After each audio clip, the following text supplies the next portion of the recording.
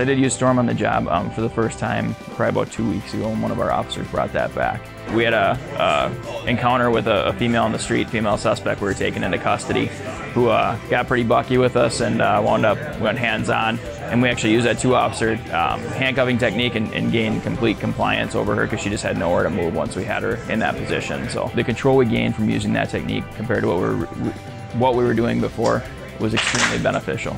I work in a hospital, I work in close quarters, and I had to, there was a patient that was punching nurses, I had to go in.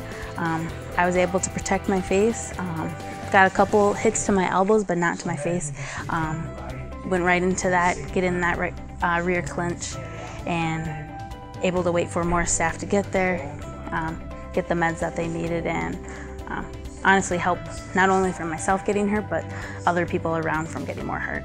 For me personally, the grappling-based techniques have worked better than the striking techniques. They've been safer, I feel, for both me and the suspect, and they've had better results. Weapons on your belt don't always work, so it kind of gives you that second tool if things are kind of going down and you're in a fight. You know what to do. You can take them to the ground, and you know what to do once you're on the ground. You come to a fight, you see someone punching, you don't really want to take those punches, and this really shows you, so you don't have to have that punching fight. For me, they give different variations for smaller stature people. I took their female officer course as well. Both have been very useful for me, and I can ask them any question. I don't know if this will work for me, so they'll give me a different option, which is really nice. You're able to practice these techniques at 100% against a resisting opponent, and the chance of injury is a lot less. I think the flow drills and then the live, a little bit faster pace, I think I learned a lot more from those just because it was more real world and we had to work our way out of a situation by using different techniques they've given us throughout the week. I've been to other courses where you kind of see them jumping all over. They don't really have a flow, but these guys, they're awesome. And then, always reviewing what we taught, so it's easy to remember. It's not just showing something and then not brought it up again.